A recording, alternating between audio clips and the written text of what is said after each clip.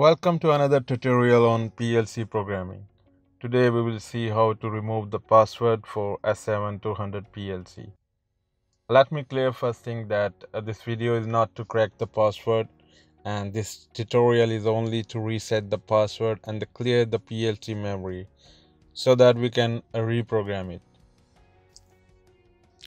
So first we will go to the communication and reset our adapter. After the few moments, CPU 2 to 4 has been detected, and now the CPU is selected, and we will just click OK.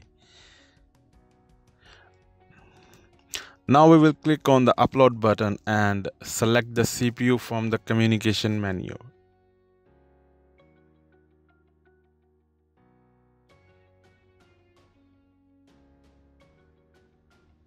As you can see that the CPU is asking for the password to upload the program from it.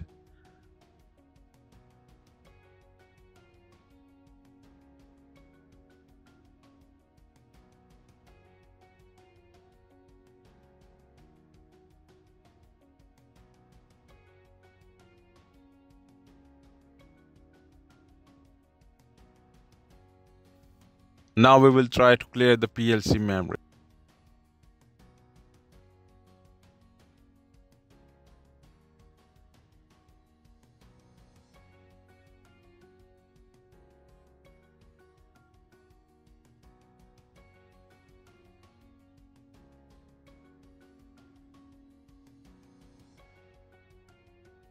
It's still asking for the password. This means that without the password we cannot upload the PLC program or clear the PLC memory.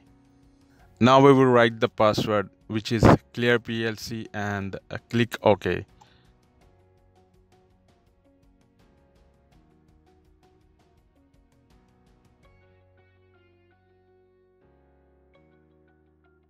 As you can see that the PLC memory is cleared and it is ready for the new programming. So that's the end of today's video. Please subscribe this channel, and till next video, take care and goodbye.